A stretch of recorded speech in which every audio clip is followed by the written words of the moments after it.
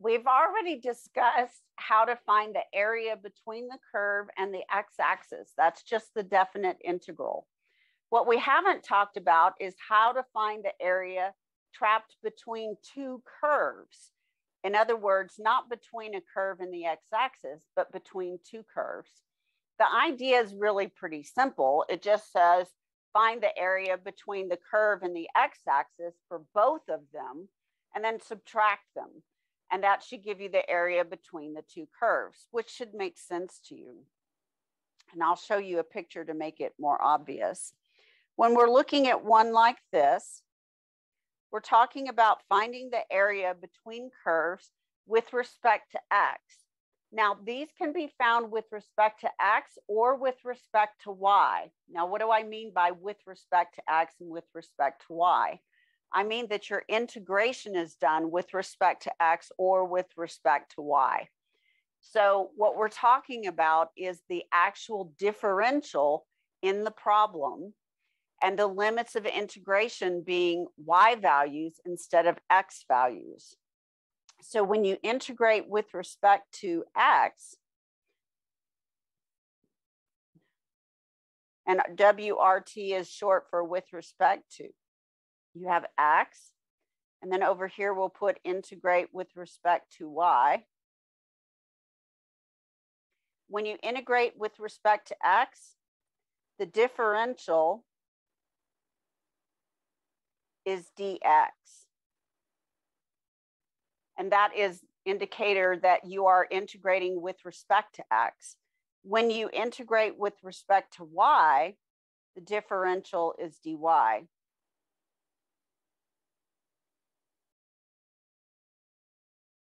Right? What else is different between the two? When you're integrating with respect to x, the integrand has the form, we'll make these bullet points, y equals stuff with x. And you're taking the stuff with x as the integrand.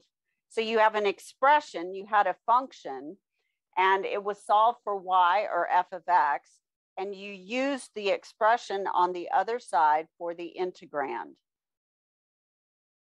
When you integrate with respect to y, the integrand has a different form.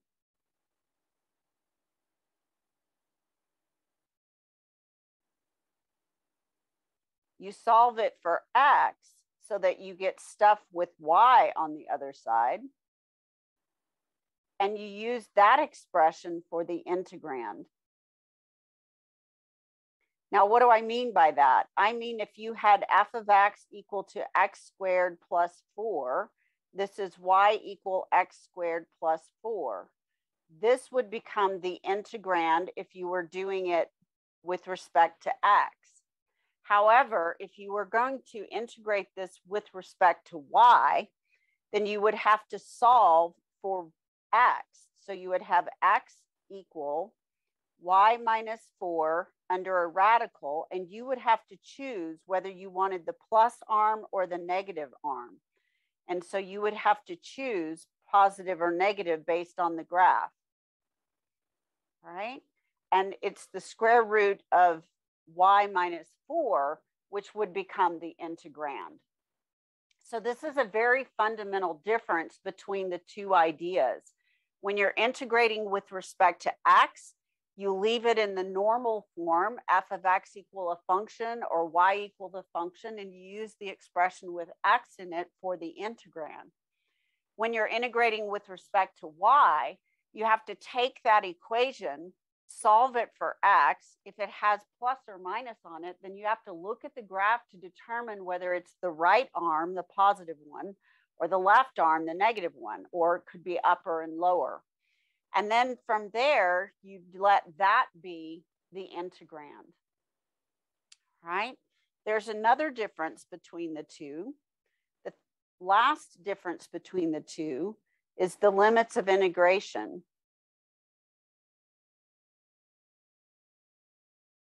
So when we're looking at the limits of integration, they're different on the two sides.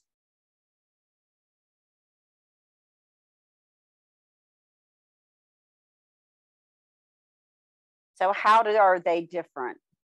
When you're integrating with respect to x, then you're going to go from the lower, being the one on the left, x equal a, to the upper, being the one on the right, x equal b. Now, what does that mean with left, right, upper, and lower? When you're talking about the definite integral, you have from a to b. So this a at the bottom here is the lower, and the b at the top is the upper. Now, what does the left, right mean? When you're integrating with respect to x, you're integrating from left to right. So the vertical line at x equal a is on the left, and the vertical line at x equal b is on the right. All right, so that's what we mean by left to right. When you're integrating with respect to y, it changes. You still have a lower limit of integration, which is actually the lower of the two, and this is going to be y equals c. And then you still have the upper and an upper, which I'll explain in just a second. And this goes to y equal d. So the integral would be from c to d. How does that apply? Well, you would look over here on the axis, and you would be integrating from the lowest y value of the region to the highest y value of the region, from the low to the high, or from the lower to the upper, okay? So when you're integrating with respect to x, you're moving from the left to the right, and when you're integrating with respect to y, you're moving from the bottom to the top, or from the lower to the upper. So there are some very fundamental differences between the two. But what we're trying to get at is this area that you see here that's between the two curves. So this is where we have two curves, and we've got this space in between them. Now the formula, what the formula is actually going to do is it's going to take the area between the upper curve and the x-axis using a definite integral like we've always done, and find that total area between here and here. And then it's going to take the lower curve and repeat the process and find the area between the lower curve and the x-axis. And then it's going to subtract the two. When it subtracts the two, it subtracts off the area that they have in common, which is this lower region right here. And it leaves behind this amount of area here, which would be the area between the two curves. Does that make sense to everyone? Okay. So let's take a look now at another function. This is kind of a wild fifth power function. And on this particular function, we have a fifth power, and we have the graph of sine 15 sine of x over 4. So we're looking for the area between these two curves between 0 and 4. So again, we've got the fifth power looks like on top, and we've got the sine function on the bottom. And we're looking for the area between the two curves. So again, what the formula is going to do is find the area between the upper curve and the x-axis, which has more area, and we'll include this white region down here. And then it's going to find the area under the lower curve and the x-axis, which is this white region. And it's going to subtract that from the other one, which will leave the area that's between the two curves. And that's how we find the area between two curves.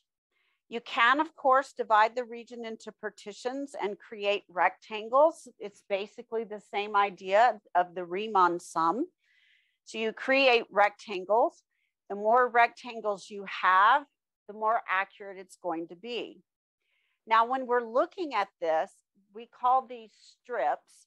And when you're looking at the strip, I want you to notice what this width is right here on the strip.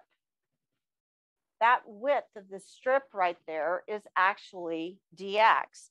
So you're taking strips from the left to the right because you're integrating with respect to x. And notice that you are extending them from x equal a to x equal b, the limits of integration. Also notice that the narrow end of the strip is the differential, which is dx. This will also be true when we integrate with respect to y, but in that case, the strips will not be vertical, they'll have to be horizontal. And then the change in y will be the narrow end of that strip. Notice also that the lower end of the strip down here along the bottom curve corresponds to the y value on the lower function, the one that is closer to the x-axis. This one up here is further away from the x-axis, and the y value on the curve becomes the height of that strip. So in other words, the total height is the difference between f of x sub I and g of x sub I. Does everybody see that?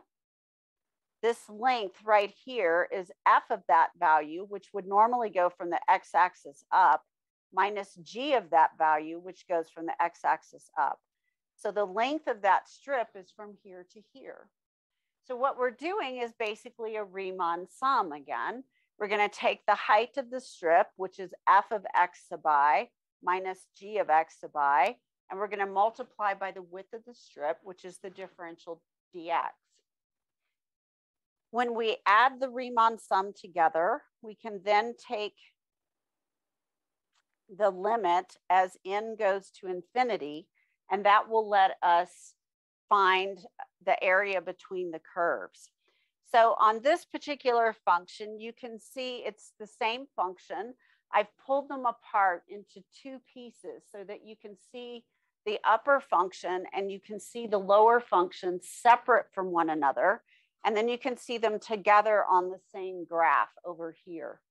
So when we're looking at them separately, notice that the area under this curve goes all the way down to the x-axis, and it is shaded from the top all the way to the bottom.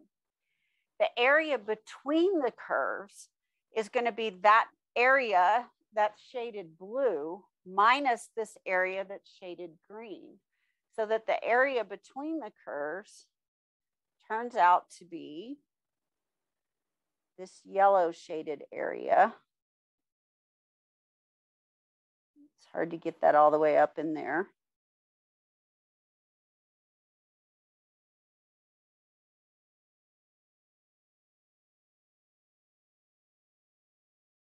Which is that portion right there. It does not include this lower part. This lower part got subtracted off. So the area between the two curves just ends up being this yellow shaded region here. Now there are some applets for finding the area between two curves. There's one on Desmos and there's one on GeoGebra. I haven't played with the one on Desmos in a while, so let's take a look at it. So this is the one that I borrowed on, the picture from. So this is the one from Desmos. Let's go through and talk about the different pieces on the applet so you know how to use it. F of x is one of the functions, usually the upper function.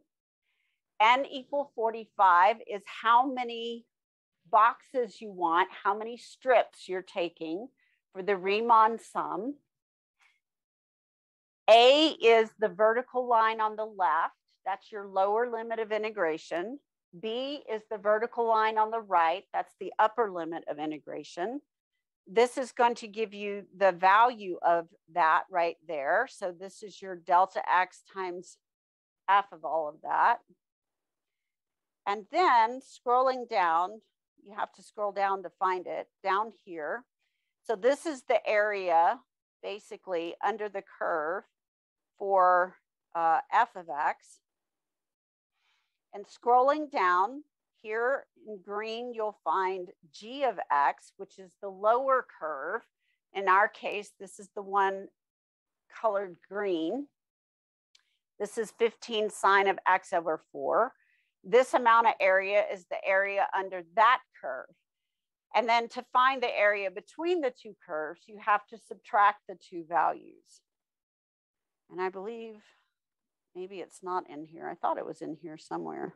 You would have to subtract those two values, and that would give you the area between the two curves.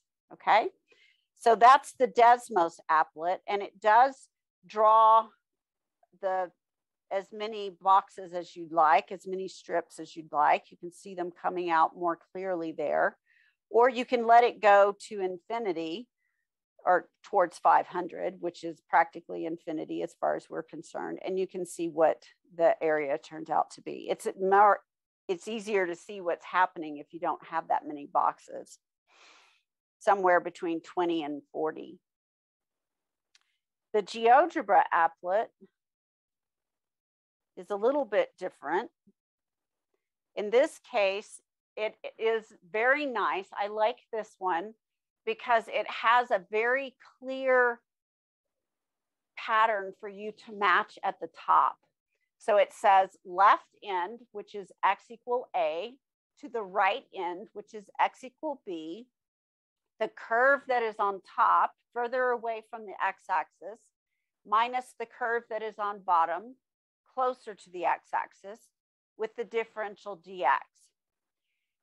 If they're reversed, if you reverse top and bottom, or you reverse left and right, you're going to introduce a negative. So you'll get the right value, but the wrong sign. So be aware of that. Now, on this particular one, our lower curve is x squared, and you can put the curves in right here into the box, lower curve, upper curve, and then it tells you what the area unit is. Now, what is it doing when it's computing the area unit? Notice that it is taking the upper curve and subtracting the lower curve. That's because we're taking that strip and we're finding the length of the strip, which is from g of x sub I up to a height of f of x sub I. So we subtract the two to get the length of that strip before we do the Riemann sum. So that's basically the formula. F of x minus g of x. You may say, well, but that's basically the same thing as just taking the integral. And I would say, yes, as a matter of fact, it is. So here's the formula right here. When you're looking at it, the formula to find the area between two curves is to integrate from a to b of f of x minus g of x. This is the formula. And again, this f of x minus g of x is giving you the length of the strip that goes between one curve to the other curve, times the width of the strip, which is the differential dx. Then we add up all the area of all the rectangles. We take the limit as the number of rectangles goes to infinity, and that's the definition of the definite integral. But notice that you could just split this up into two integrals, couldn't you? And then this becomes the area between the curve f of x and the x-axis. And this is the area of the curve between the curve and the x-axis g. And then you're just subtracting the two. So in essence, it is pretty much what we've been doing all along. So coming down here for the rest of this particular one, the nice part about it is that it gives you the area and it shows you what the definite integral would look like if you enter the lower curve and the upper curve, and you enter in your minimum values for x minimum and y minimum. It will tell you what you've got. The other thing I like about it is it will let you drag this across from one side to the other so that you can see how much area you've got as you're dragging it across. So it's telling you that if you integrate from -1 up to 0.95, you're only going to have 3.23 square units of area between them. If you go all the way to 2, you'll get 4.5 square units of area between them. Now, your X-men out here, I'm trying to think, that sets the scale for the whole thing. So your X-men, X-max, Y-men, Y-max, that's the window that you see, all right? So the window that you have. All right, and it automatically knows how to find the area between the two. How would you find this location right here on the left where you need to start the integration? How did they know it needed to start at -1? What did the formula find that told them to start at -1 and integrate to 2? What's happening at those 2 points? That's just the interval for integration. Yeah, but why is it the interval for integration? I'm just going to tell you, find the area between the curves x squared and x plus 2. That's all I'm going to say. How do you come up with -1 to 2? It looks like that's where they intersect. Brittany is absolutely correct. She's got it in 1. That's where the 2 curves intersect. So where the 2 curves are crossing, that's where you're going to have the area trapped. So you're going to integrate from one intersection point to another intersection point. So you have to set the 2 equations equal to each other and solve. So you would have x squared equal x plus 2, move the x plus 2 over to get x squared minus x minus 2, factor it, you're going to get 2 and -1 is the solutions. Now, why this region? Can you see that as this gets shaded all the way across, that is the region that is trapped between the 2 curves? It's like if you poured water in here, the water couldn't get out, right? It's completely contained between the 2 curves. That's usually what we're looking for. If A and B are not specified, then we're looking for a region where it's trapped, all right? And the water can't get out, or the paint. This is one of the best ones that I've seen for doing area between 2 curves with respect to X. I looked and looked to find one with respect to Y. I could not find it. So unfortunately, and I don't have time to build one for you. So maybe I'll put that on my list of things to do over the summer, is to build an applet to do integration with respect to Y. It's not as easy to do it with respect to Y on GeoGebra or Desmos. Okay. When we get the area between the 2 curves, note that it will always be total area, not net area. In other words, it's always going to be strictly positive. It's finding the area between the curves, which it's going to consider to be strictly positive. So it will always be total area, not net area. Okay, let's start taking a look at some examples here. We have lots of examples to choose from. We probably will not work all of these in the interest of time. We'll kind of skip around and do every other one or something like that. But I want to do enough and set up enough that you get a feel for how to set up the area between curves so that it makes sense to you how the setup goes. Because once you get the setup, then the rest of it you can integrate pretty easily. But getting that initial integral written down is the difficult part.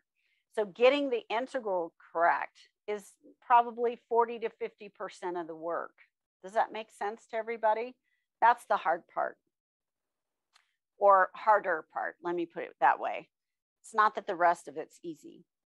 Can we find the area between the curves given by the square root of x and -x/4? Why or why not? Okay. First thing to note is it did not specify from A equal a number to B equal a number. It just said in general, find the area between the curve square root of x and -x/4. And here's our region right there. Now, there's a problem with this. What's the problem?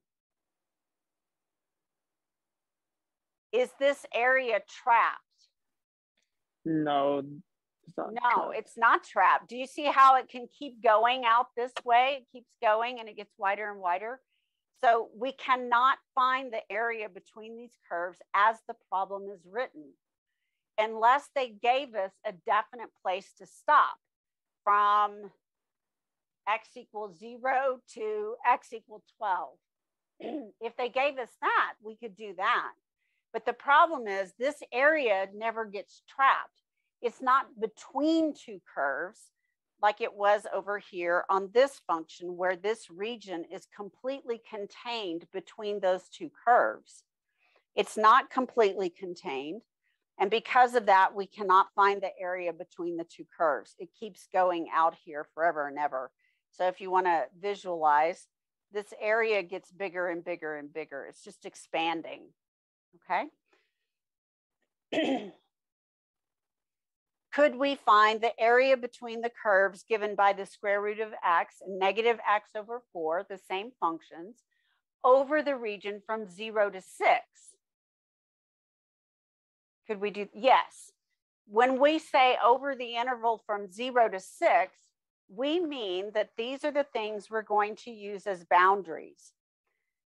Y equals the square root of x, y equals negative x over 4, x equals 0, and x equals 6. When they tell you over a certain region or from A to B, they're telling you to use the vertical line at x equals 0, the left endpoint of the interval, and x equals 6, the right endpoint of the interval. So that adds 2 more boundary markers that we can use in addition to negative x over 4 and the square root of x. Now, the next thing you need to do, and you need to be very careful about doing this in this section and the next section, or you will be looking at the wrong region. And I see this all the time. Students have the right idea and the right process, but they're doing it on the wrong region. So if someone tells you to go to Denver and do a job, and you go to Colorado Springs and do the job, have you done the job? No, because you're in the wrong place. You're supposed to be in Denver, all right? So what we want to do now is I'm going to shrink this up a little bit. And let's make it hot pink.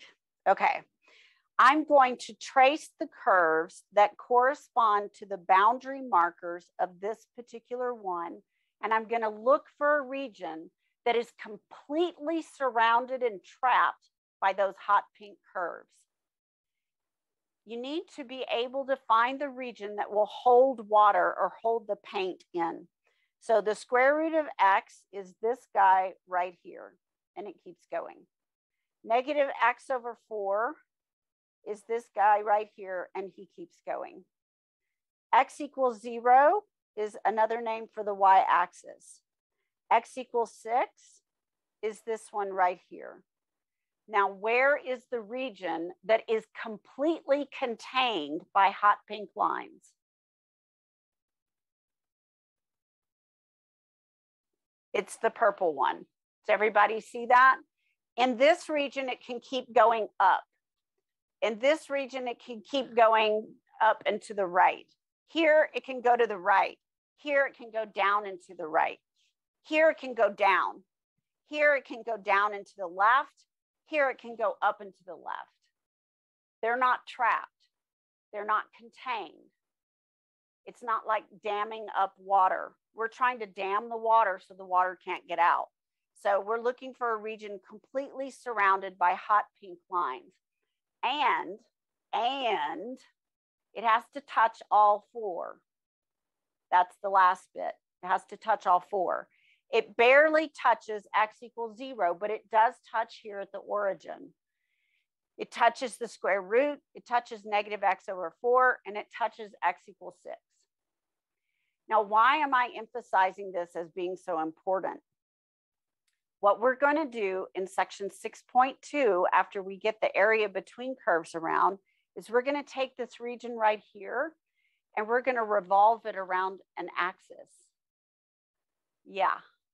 We're going to take this region, and we're going to take a horizontal line or a vertical line, but probably horizontal, and we're going to spin this around that line.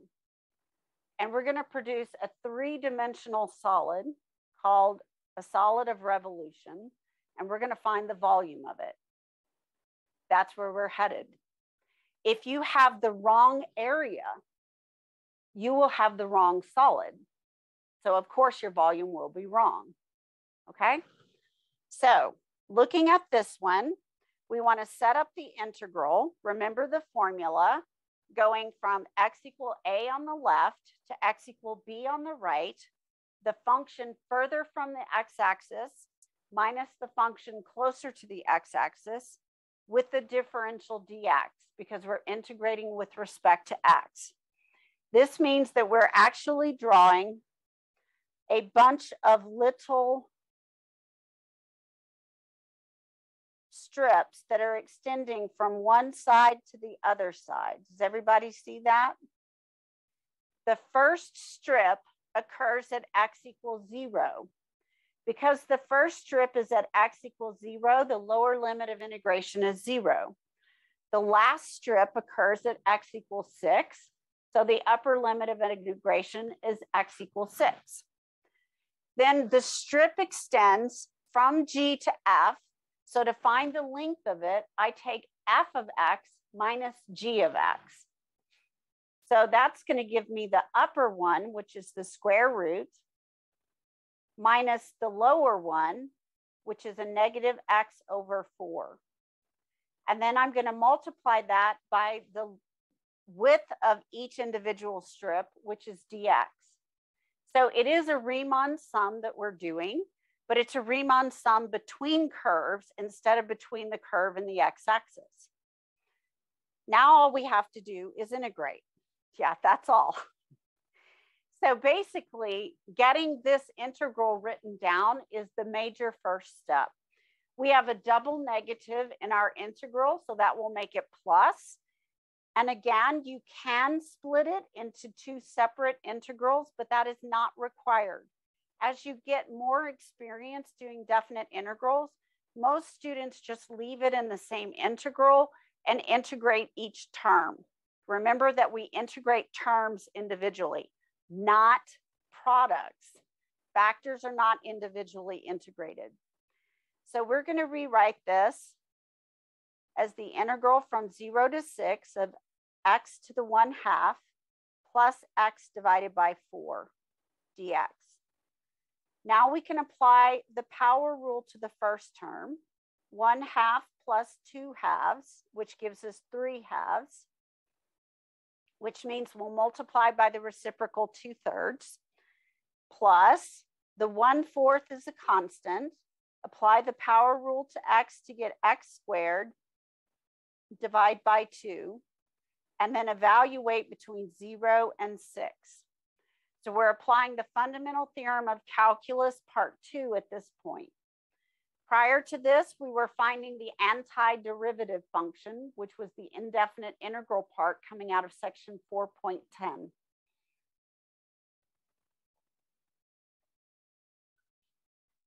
So now we have 2/3 x to the 3/2 plus 1/8 x squared between 0 and 6.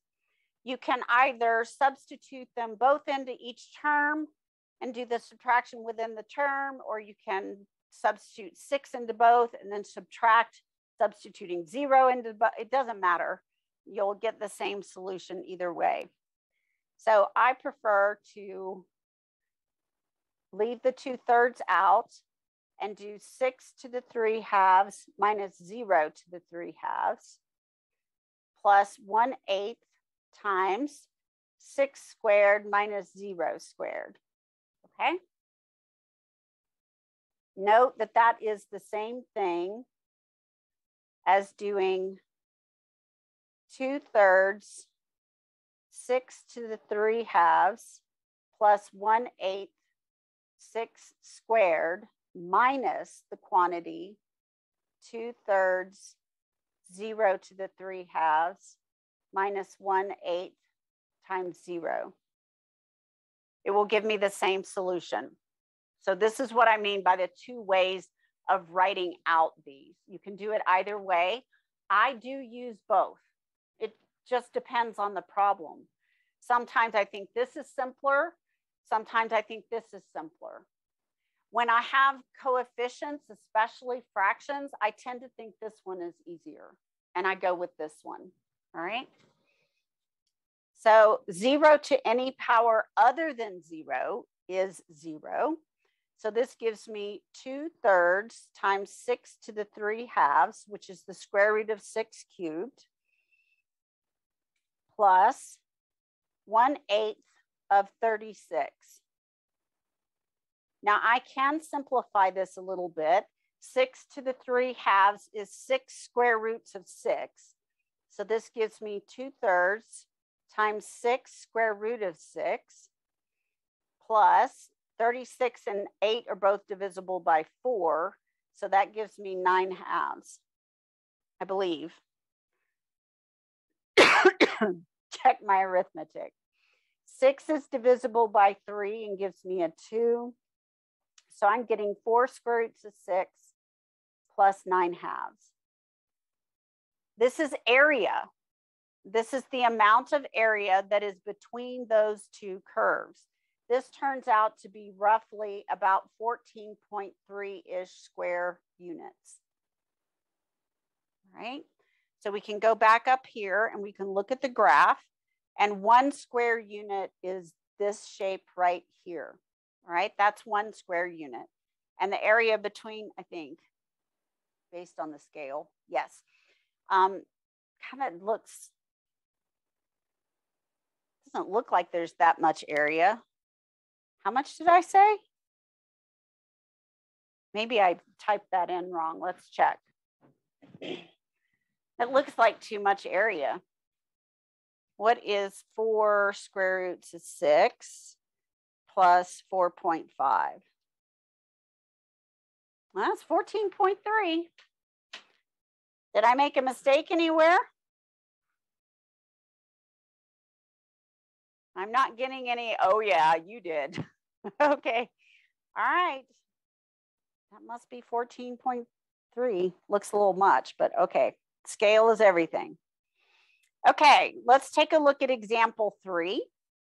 This one I like because on this one, I don't have to tell you a closed interval to integrate over.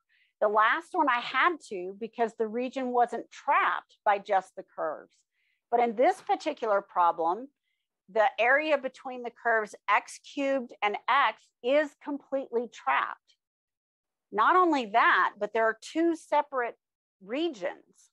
All right, so this one is important to take a look at because you can see there's a region trapped down here in green, and you can see there's a region trapped up here in purple. But it's more than that. It's more important than that. What is the difference between the green region and the purple region as far as which curve is on top? What happens? On the left side, on quadrant 3, x cubed is above x, and then in quadrant 1 is the opposite way. Okay, so Juan volunteered that on the left side in the quadrant 3, the green region, x cubed is on top of x, but in quadrant 1, then we have x on top of x cubed. Now remember how your integral is set up, and I think this applet over here from GeoGebra does it extremely well. Looking at this part right here, you integrate from the left side to the right side of the top curve minus the bottom curve. But what's on top changes in our picture. So what does that tell you about how you're going to have to set up this integral to find the area between the curves? You have to split it into 2 different. Go ahead, Lindsay. You have to split it into 2 different integrals from up until 0 and then from 0 onward. That's right. Lindsay's correct. We'll have to split it into 2 different integrals. One from where they intersect in quadrant 3 to 0 with the cubic minus the line. And then from 0 to where they intersect in quadrant 1 with the line minus the cubic. All right. But so wouldn't it equal 0 if we're going to subtract them? When they equal 0 is where they intersect right here in the center. we have to find where they intersect. That's the next thing we're going to have to do. So to find where they intersect, let's take them and set them equal to each other. So x cubed equals x. Now I've noticed on the last exam that some of you are making a mistake. You're making a very common algebra mistake with catastrophic results, okay? When you were looking for critical values, maybe it was the exam before last, when you were looking for critical values, you were making a catastrophic error. The catastrophic error is you were dividing by the variable. Do not divide by the variable unless there's absolutely no other way to do it. All right? So what we want to do is we want to move the x to the other side. We do not want to divide by x. If you divide by x, you lose the solution that x can be 0. That's what happens. All right? And I'll show you the mistake and show you what happens. So this is the correct way of doing it. You move the x to the left to get x cubed minus x. Then you factor out the common factor of x, and that leaves x squared minus 1, which you factor.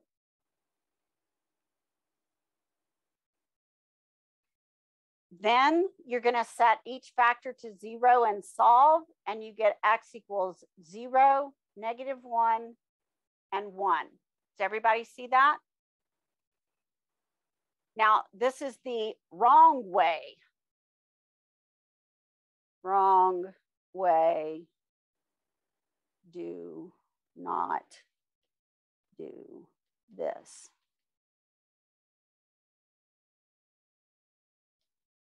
Do I have enough caveats on here that you know that this is something you should not do? Here, let's just put it in like red, okay? Don't do this. I see students who make the mistake of dividing by x.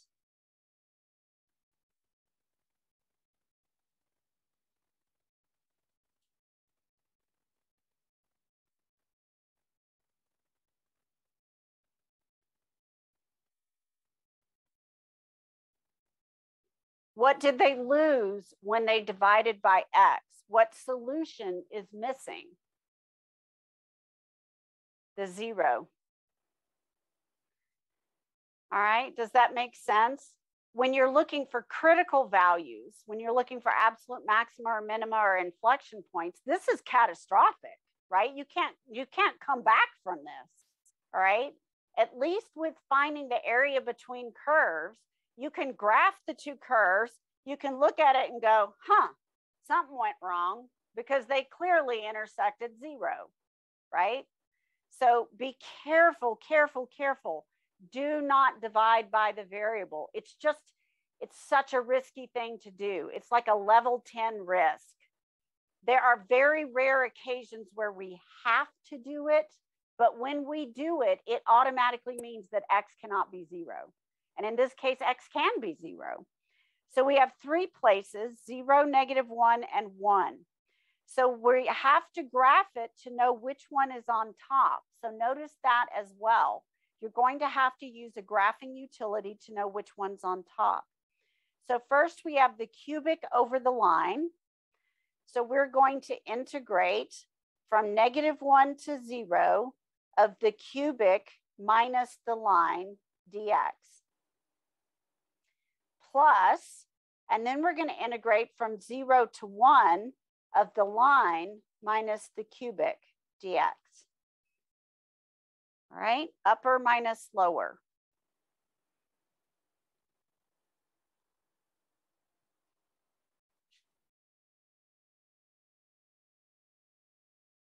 Okay. Once we have the integral written down, then we can go ahead and integrate directly. These have similar integrands, but they are not the same. And we cannot put them together because of the opposite signs that they have. There's no way to connect the two. But they are very similar antiderivatives. So we have x to the 4th over 4 minus x squared over 2 between -1 and 0 plus x squared over 2 minus x squared, x to the 4th over 4 between 0 and 1. So they're almost identical, just opposite in sign to each other. Right? And I clearly didn't allow enough space here. Right? And then we want to substitute the values. In this case, I think it's just as good to plug in. I don't think it makes much difference. You can do it either way.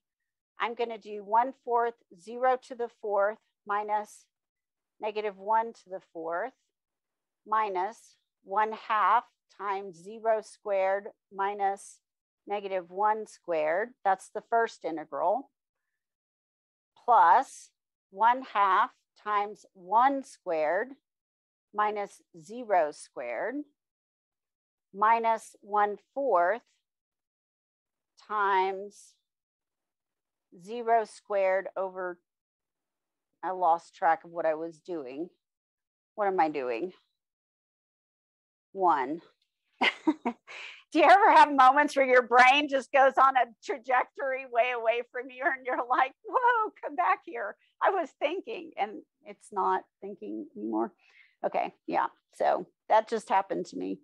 All right, minus 1/4 times 1 to the 4th. I need to just rewrite that.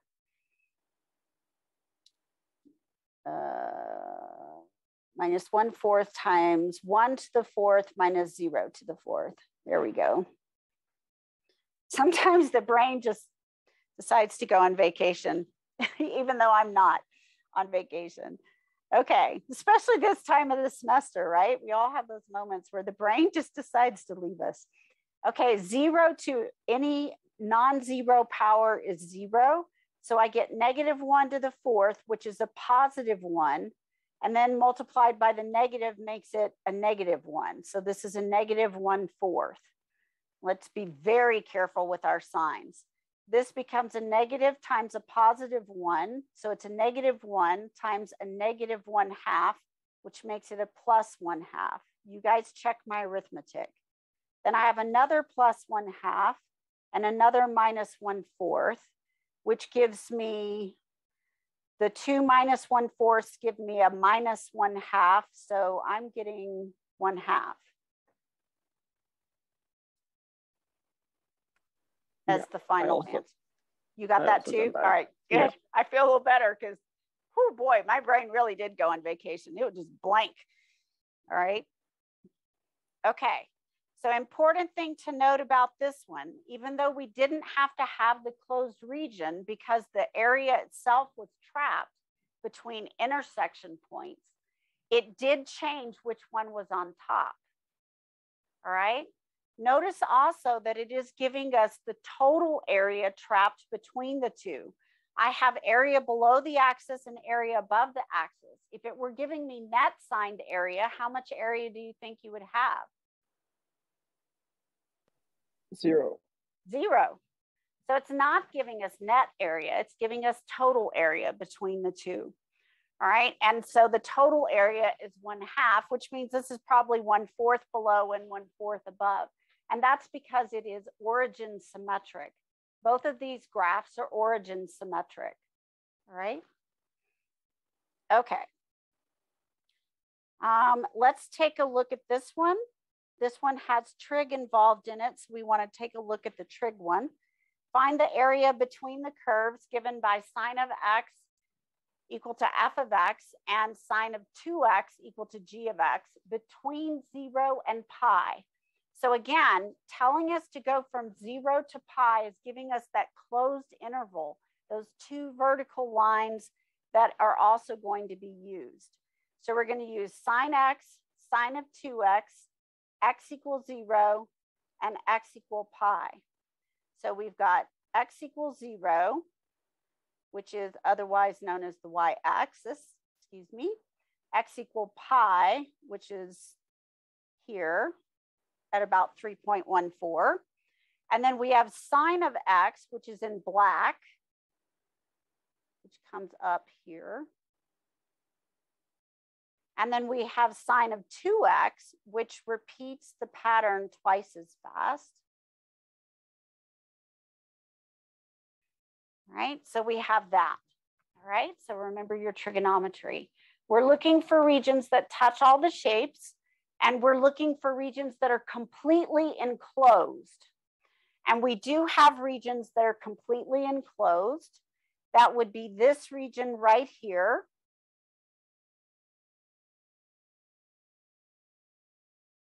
And this region right here. Now I'm shading them different colors. Why would I shade them different colors? Why not the same color?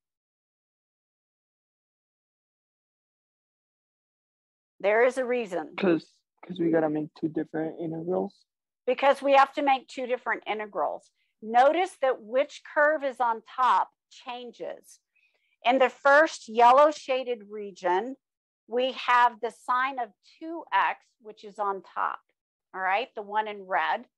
All right, so the sine of 2x is on top in the yellow shaded region. But in the purple shaded region, it's the black curve sine of x, which is on top. All right, now we have to find where these two curves intersect. I know this is your favorite thing to do, right? You love this trigonometry. So we're going to have to find where they cross each other. So the first thing we want to do is we want to look at where sine x is equal to sine of 2x. All right. So when we're looking at where sine x and sine of 2x intersect, we're basically saying that they have to have the same y value.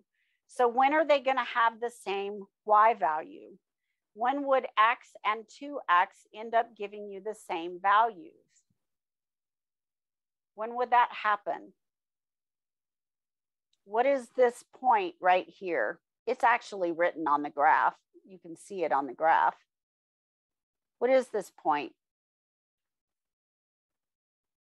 Think about your graph of sine of x. Here's 1/2. 1. 1 over the square root of 2. That is pi over 3. Then straight up is 1. What about that guy?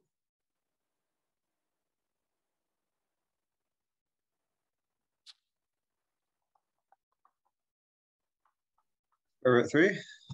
Yeah, pi over 3 and 2 pi over 3. Remember that this is pi over 3, the tall one, and 2 pi over 3, which is twice as much, is the same triangle. Now, the others don't work because look at what it takes. Oh, I erased the whole thing. My bad. Okay.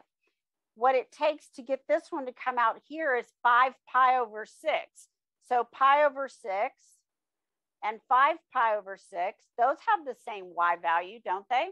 Yes, but they're not double each other, right? So it's not 2 times the other one. So when we're looking at this, the one we're looking for is pi over 3. That's where they intersect, all right? Pi over 3 and 2 pi over 3. So they intersect at pi over 3. And that's where we're going to split the integral. So we're going to integrate from 0 to pi over 3. And we're going to be doing sine of 2x minus sine of x dx plus the integral from pi over 3 to pi of sine of x minus sine of 2x dx. Now, sine of 2x, what are you going to need in order to integrate the sine of 2x? Double angle formulas.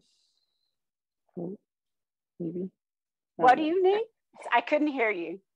Double angle formulas. Oh, double angle. I hadn't thought about that. Double angle. If we use the double angle formula, it would give us sine squared, and that would be hard to use. What do you see there? What is that 2x that's inside sine? inside, outside. U. Excellent, excellent one. You're correct. U substitution. We have an inside function and an outside function. We need U substitution. So I'm going to write, and I'm going to split this into multiple integrals so I can change the limits of integration.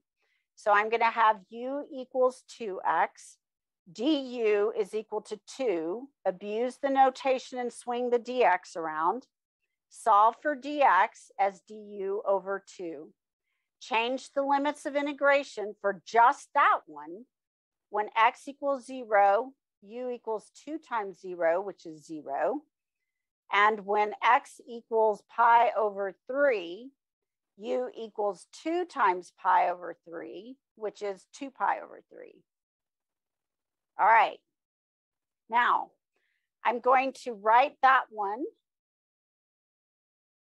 Coming over here, I'm actually going to write the ones that need U substitution in gray. So I have the integral now from 0 to 2 pi over 3 sine of u times du over 2. This is coming from here, all right? The second part of it, however, does not need U substitution. So the limits of integration stay 0 to pi over 3 of negative sine of x dx plus the integral from pi over 3 to pi of sine of x dx, which does not need to have U substitution. Now it's very tempting because this upper limit of integration is pi over 3 and this lower one is pi over 3 to want to integrate from 0 to pi. But these are not the same integrand. This is negative sine x and this is positive sine x. They have to be identical and they're not. So that won't work. What about this last one? Doesn't it need U substitution as well?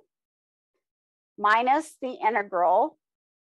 And now we can use the same u, which is also 2x, and we can use the same dx, but we have to change the limits of integration. We have one for pi over 3, but we need one for when x is equal to pi. Then u is equal to 2 pi.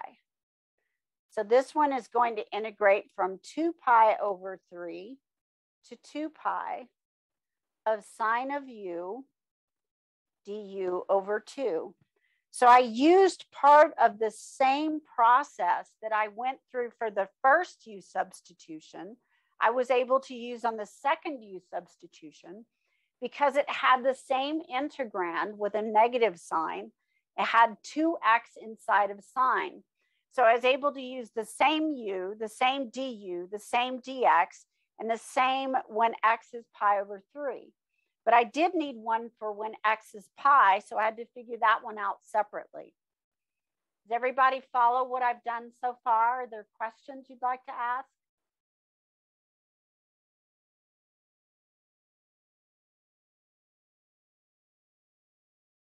Okay, now that we have that written down, and you can see why writing that down is at least half the credit. That's the more difficult part. Now we want to go ahead and integrate. So I have a 1/2. The integral of sine of u is negative cosine of u, evaluated between 0 and 2 pi over 3. That's for the first one. Minus a negative cosine of u. So I have a double, not u, x. Negative cosine of x. I have a double negative integrated between 0 and pi over 3. Plus a negative cosine of x integrated between pi over 3 and pi. And then I have the last u substitution minus a negative cosine of u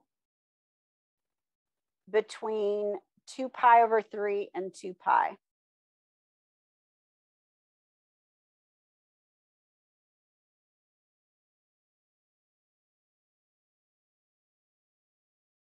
Make this a little larger.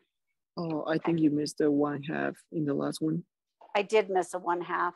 Which one was it on? In the last one, in the gray one, last one. 1/2 Oh, yeah, cosine. that guy right Mhm. there. Yep. Yep. Thank you. Okay. All right. Now, the first thing I like to do, this is a personal choice. So you do not have to do what I do. You do what you do best. All right. Know yourself. I don't like the negatives running around. It is worth it to me to take the time to rewrite it and get rid of some of those negatives because I know that's where I'm going to make a careless mistake. So the first thing I'm going to do to take care of this negative right here is swap these limits of integration. So this is going to give me 1/2 cosine of u between 2 pi over 3 and 0. That takes care of that negative. In the second term, I have a negative, but I've got another negative. So I have a double negative. So I don't want to switch the limits of integration. That would give me a third negative and keep it negative. I just want to have the double negative become a plus cosine of x between 0 and pi over 3. Now the third term does have a negative in it, and it's a plus. So I want to get rid of that negative by switching the limits of integration. I'm big on switching limits of integration in case you can't tell. That makes it cosine of x between pi and pi over 3. Whatever happens, I like to reduce the number of negatives to make it simpler.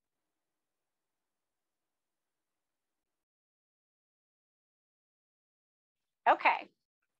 Now, the next thing that we want to take a look at is the last one. And again, on the last one, we have a double negative, which is going to make it plus. So because it's a double negative, we do not need to switch the limits of integration. So on the last one, I'm simply going to take care of it by doing the double negative. So I have plus 1/2 cosine of u between 2 pi over 3 and 2 pi. All right. And now I'm ready to go ahead and substitute in on each one. Note that they're all slightly different. And because I switched the limits of integration, I cannot combine any of these. They all have to be done separately. All right. So doing the first one, I have 1/2 times cosine of 0, which goes to 1, minus the cosine of 2 pi over 3, which is a minus a negative 1/2. So I have 1 minus a negative 1/2, which gives me 3/2. Notice that I like to go ahead and take care of all of one at the same time, follow it all the way to its final form, rather than do one at a time. It just works better for me if I can focus on one at a time. But then I'm ADD, so maybe that's just me, all right? I'm like off the charts ADD. Didn't get diagnosed till I was an adult, but I'm in the top 7%, woohoo. Who knew? It's just that I like schoolwork, so it never showed up, right? So my parents didn't worry because I like doing schoolwork. So it wasn't a problem in school. It's just that if they wanted me to stop reading, I never wanted to stop, right? I was terrible. I couldn't stop what I was doing. Okay, so now we've got plus cosine of x from 0 to pi over 3. So now I'm going to do that part. You guys check my trigonometry and my arithmetic. So I've got cosine of pi over 3 minus cosine of 0. Cosine of 0 goes to 1. Cosine of pi over 3 is 1/2 minus 1, which becomes a minus 1/2. So I can write this as 2/4 to get a common denominator with the 3/4, right? Now I want to do the third one. Cosine of x between pi and pi over 3. So I have plus cosine of pi over 3 minus cosine of pi. cosine of pi over 3 is 1/2, minus cosine of pi is a -1. So that gives me a double negative, which makes it 1/2 plus 2/2, or 1, which is 3/2. And I could write 3/2 as plus 6 over 4. All right. So that's 3/2, or 6 over 4. And now I'm finally to the last one that we did with U substitution. So I have plus 1/2 the cosine of 2 pi minus the cosine of 2 pi over 3. Now, this is going to give me a 1/2 on the outside. Cosine of 2 pi is 0 minus cosine of 2 pi over 3 is a -1/2. So that gives me a double negative, which makes it a positive. 1/2 times 1/2 gives me 1/4. Isn't it cosine of 2 pi 1? Oh, gosh, yes. Thank you. I'm thinking sine. Boy, if you weren't here today, I'd be in a world of hurt. Okay, yes. 1 plus 1/2 would give us 3/2. So 1/2 times 3/2. Is that right? Cosine of 2 pi is 1. Cosine of 2 pi over 3 is a -1/2. That's a double negative, 3/2. So that gives us plus 3/4. Okay. I really underestimated how much space I needed. I'm getting 10/4. Is that what you guys are getting? Yep. That is not what I got the first time. Did I make a mistake somewhere?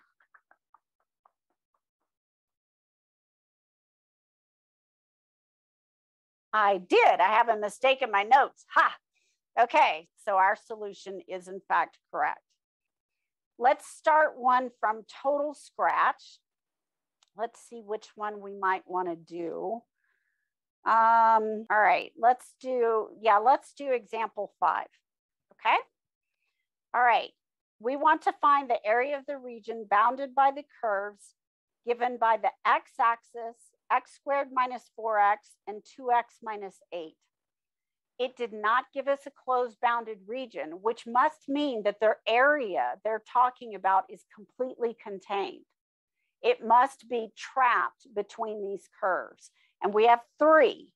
One was written in words, but it is nonetheless one of our boundary curves.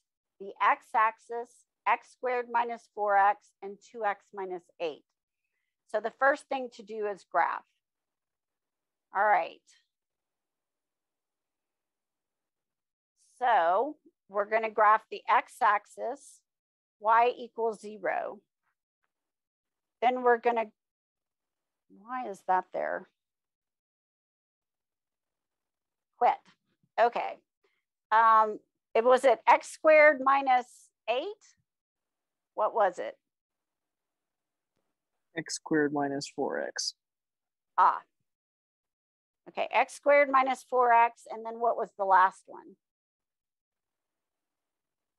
2x minus 8. 2x minus 8. All right, here's our regions. All right, so we're going to take a picture of this.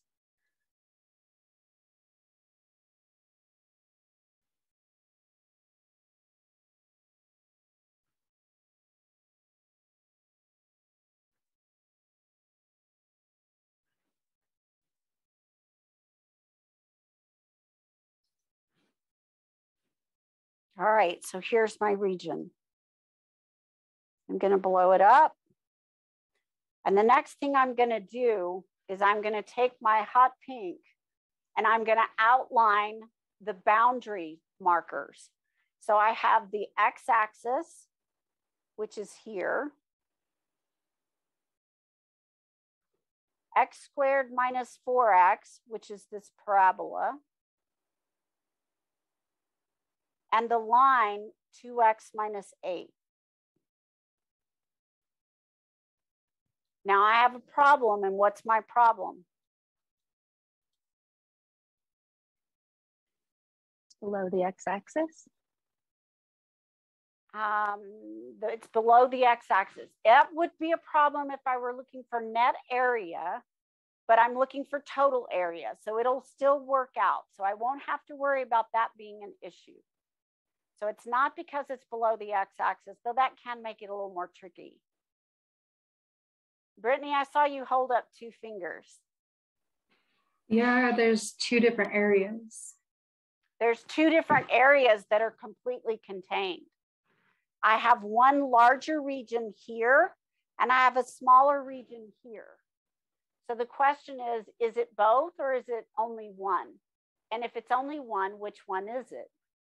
So now we go back to the words, and the words say find the area of the region bounded by the curves given by the x-axis, x squared minus 4x, and 2x minus 8. This is sometimes ambiguous. I try to write the questions so that it is not ambiguous, but sometimes it is ambiguous. You could argue that this smaller region does touch the x-axis right here at 4, 0.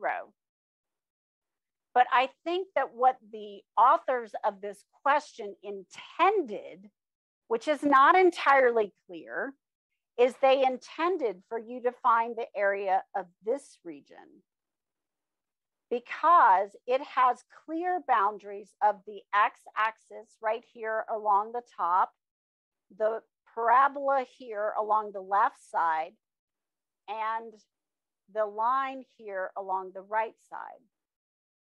Okay.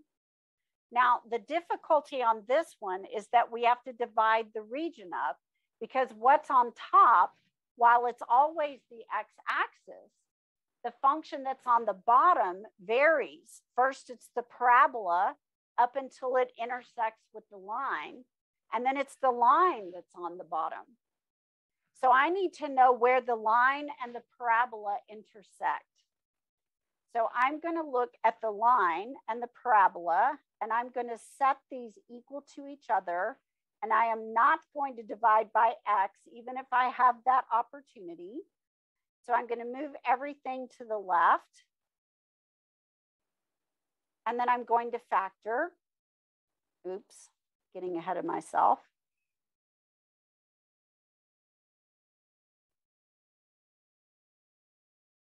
So I have x equal 4 and x equal 2.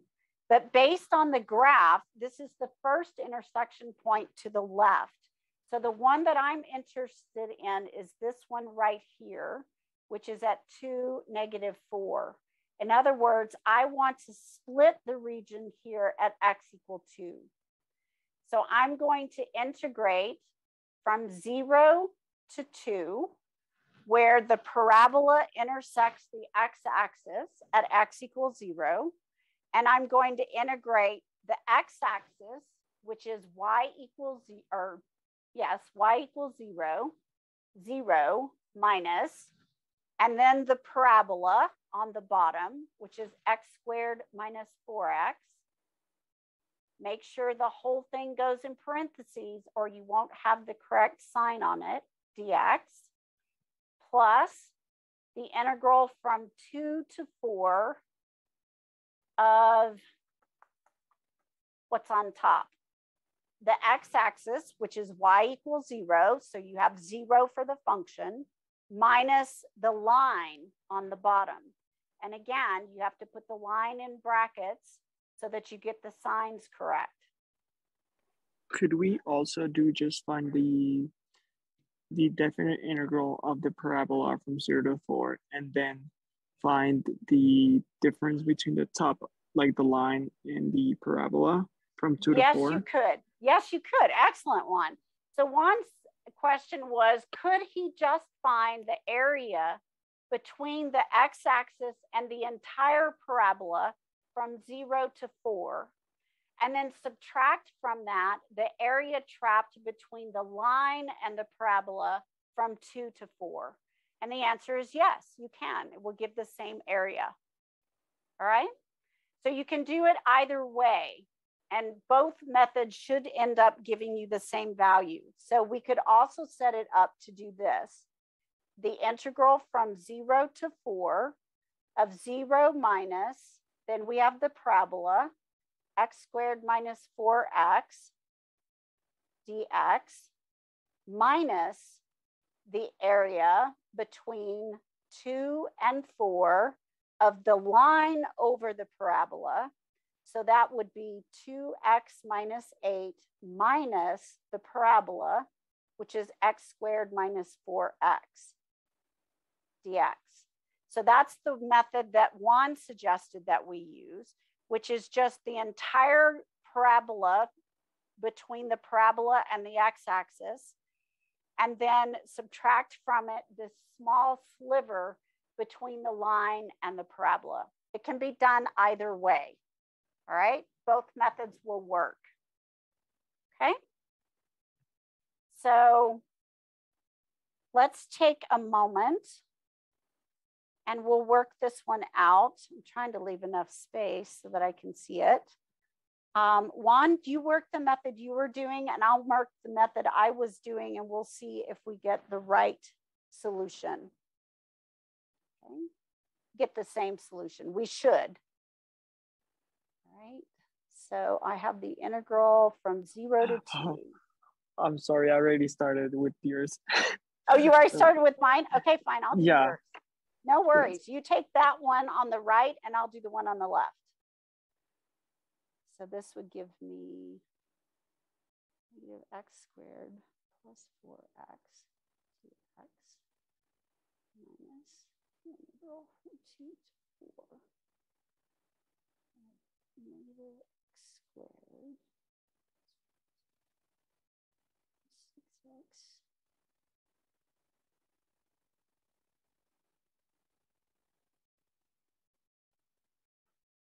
is 8 dx.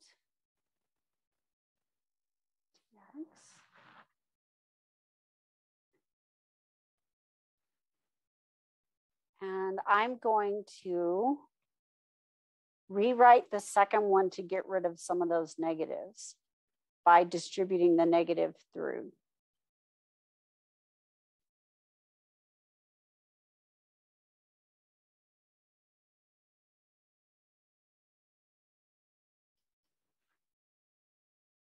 This should work.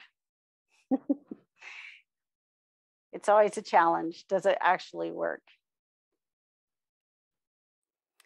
Okay, so now that I have distributed the negative and gotten rid of them, I am ready to go ahead and integrate. So I'm going to integrate the first term, which I have negative x squared, so it becomes negative x cubed over 3, plus the 4x squared over 2, evaluated between 0 and 4. Then we add to that another x cubed over 3, minus 6x squared over 2, plus 8x, which should all be evaluated from 2 to 4.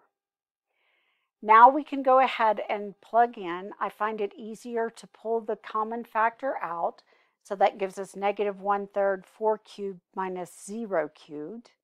And then, of course, 4 over 2 is going to become a 2. I'm going to finish the first term because I find it easier to focus on one at a time. So I get negative 1/3 of 64, or negative 64/3.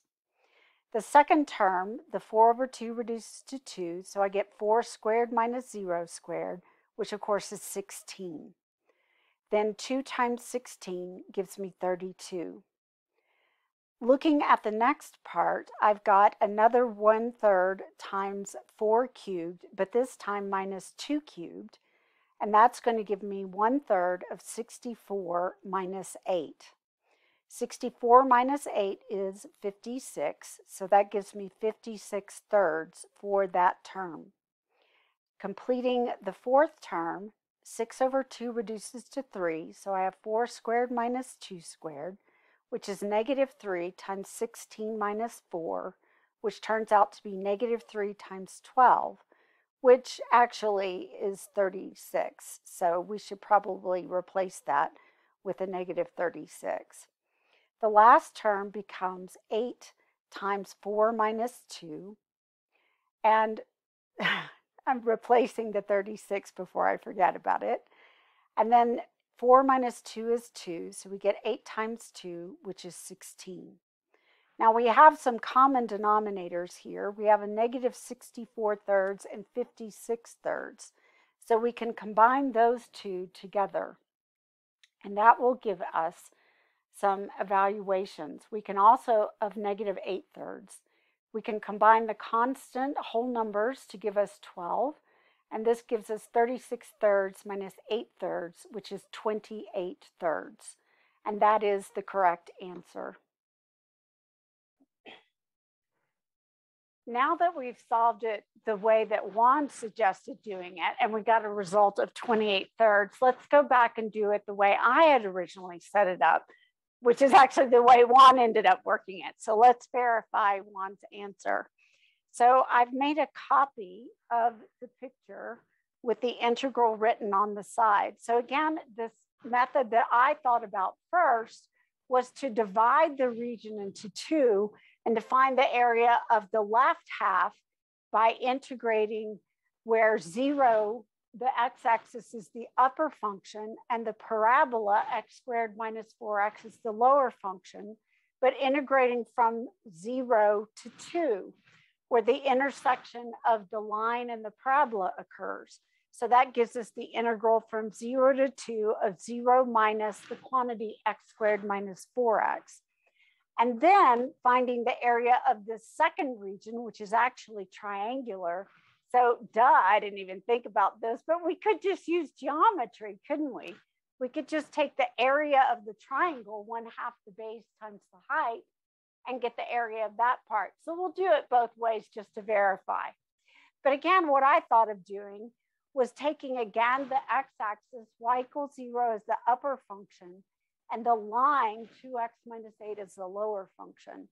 And then integrating from the intersection point here at 2, -4, and integrating from x equal 2 to x equal 4, which is where the line crosses the x-axis.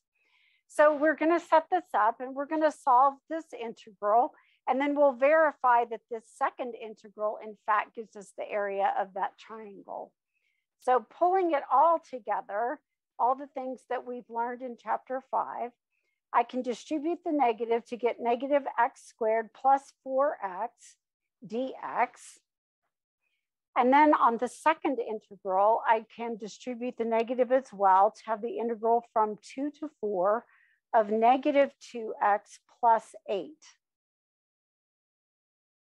Now, the next thing we want to do is go ahead and find the antiderivative function. So we integrate each term. Remember, when you do this, you can only integrate terms. If you have factors, it's going to have to be u substitution or some other kind of formula. We only find antiderivatives for terms. So the antiderivative for negative x squared is negative x cubed divided by 3. Then the antiderivative for 4x is 4x squared divided by 2, evaluated from 0 to 2. Then we have the next term, which is going to have the antiderivative of negative 2x is negative 2x squared, add 1 to the power, divide by the new power, divided by 2. And then we have 8. The antiderivative is 8x, and this is being evaluated from 2 to 4. And then we're going to go ahead and substitute in the limits of integration. This is fundamental theorem of calculus part 2. And so this gives us negative 1/3 times 2 cubed minus 0 cubed, which this gives me 8. So this gives me a negative 8/3. The next term, 4 divided by 2 reduces to 2. And then I have 2 squared minus 0 squared, which becomes 4 times 2, which is 8. The next term, I have a 2 divided by 2, which cancels, but it is negative. So I'm going to leave the negative on the outside. And I'm going to do 4 squared minus 2 squared, which gives me 16 minus 4, or 12. So this is going to give me a minus 12. The last term is 8x, And when I substitute in, leaving the 8 as a factor outside, I get 4 minus 2, which is 2. 2 times 8 gives me 16. And then I can combine my terms. 16 minus 12 is 4. 4 plus 8 is 12. So I get 12 minus 8 thirds, which is 36 thirds minus 8 thirds, which is, again, as you can see, 28 thirds. So regardless of which way we do it, we'll get exactly the same result. Now there's one more example I want to work for you, and that's example number 6. Looking at example 6, we have an interesting function. This is y equal x to the 2/3 and g of x equal 4. G of x equal 4 is just a horizontal line at height 4, as you see marked here in green. The curve x to the 2/3 power is symmetric with respect to the y-axis. Hopefully you can see that from the picture. What is it about the function that makes it symmetric with respect to the y-axis? Well, x to the 2/3 power is the same thing as the cube root of x, quantity squared. When you square something, of course, whether it was positive or negative, you lose the sign, it becomes strictly positive. That is what creates this y-axis symmetry, the square. So on this particular one, we can see that it is definitely intersecting down here and intersecting here, but we need to be absolutely sure that we have the right values. You can't tell from a graph the difference between, say, let's see, it looks like about 8. You can't tell the difference between 8 and 8.1 or 7.9. So algebraically, you need to find where these intersect. So the first thing we're going to do is find the points of intersection with our curves. So we want to find when x to the 2/3 power is equal to 4. Remember that we can think of this as the cube root of x squared or the cube root of x squared, whichever way you want to do it. You can do whichever one first. So the first thing that I would do would probably be to raise both sides of the equation to the 3rd power to get rid of the cube root. So whichever form you want to write it in, and I would probably stick with the rational exponent form, and I would cube both sides of the equation. Now, squaring sides of an equation is risky because you lose the sign, whether it's positive or negative. They both come out positive. But raising to a 3rd power is not risky. It's an odd number, so it preserves the sign of whatever it originally was. So this is not something risky to do. And this will lead us to x squared is equal to 64. Then we can take the square root of both sides. We are putting in the square root, which means that we have to put in a plus or minus the square root of 64, which is plus or minus 8, which does correspond with what we thought it looks like. This is negative 8, 4, and this is 8, 4. So we have a choice now of how we want to integrate.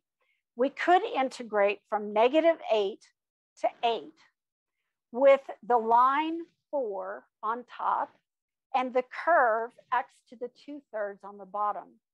We could also, because it is a y-axis symmetric region, we could also integrate from negative 8 to 0 and double it.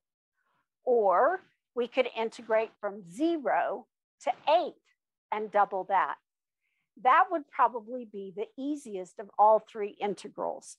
So we're going to take that tack and we're going to integrate from 0 to 8 and double the value because it is a y-axis symmetric region. Looking at the region that we are looking at here, we are finding the area of this yellow space right here, and then we're going to double it. And when we double it, we'll get the area between the green curve and the blue curve. Green is above, so that's y equal 4. So we'll take 4 minus the blue curve on the bottom is x to the 2/3. So we'll have 4 minus x to the 2/3.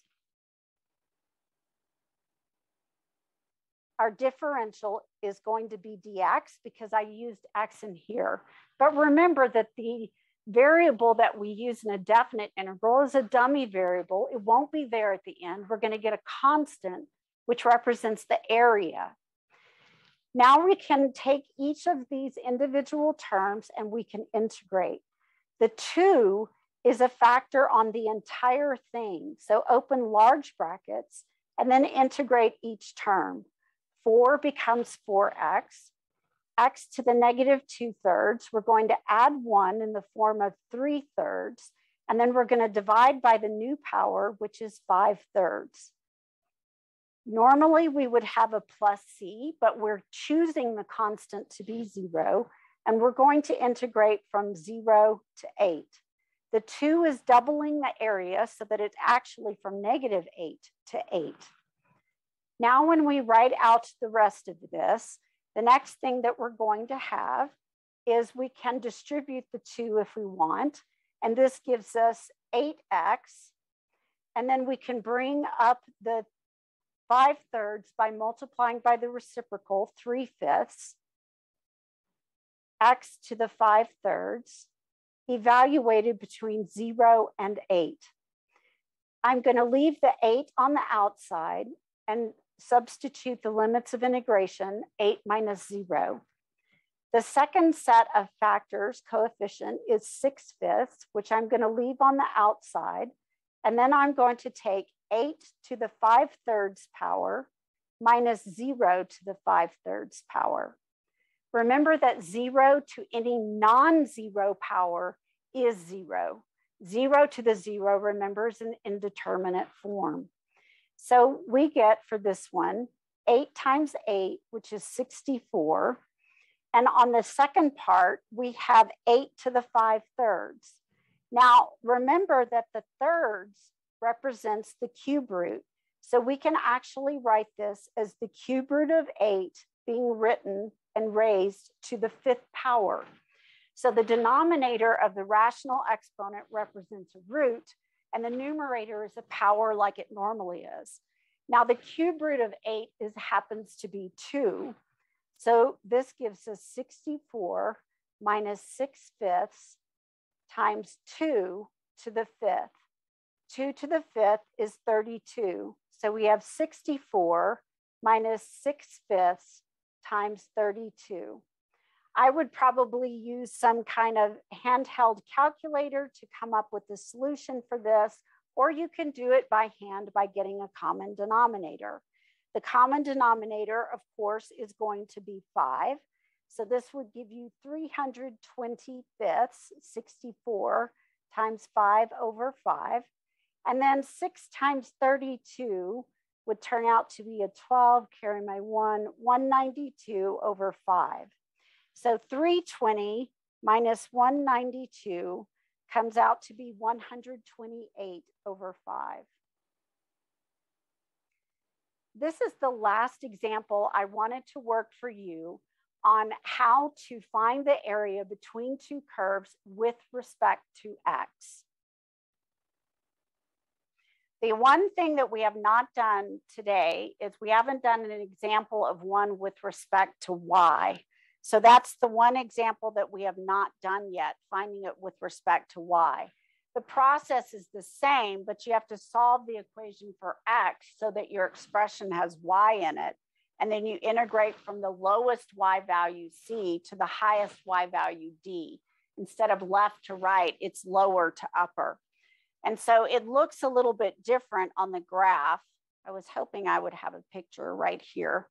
So when you're looking at this one, see how the strips go horizontally? So the differential here is going to be dy. And then you do the rightmost minus the leftmost when you're doing the function. Instead of upper minus lower, it's rightmost minus leftmost.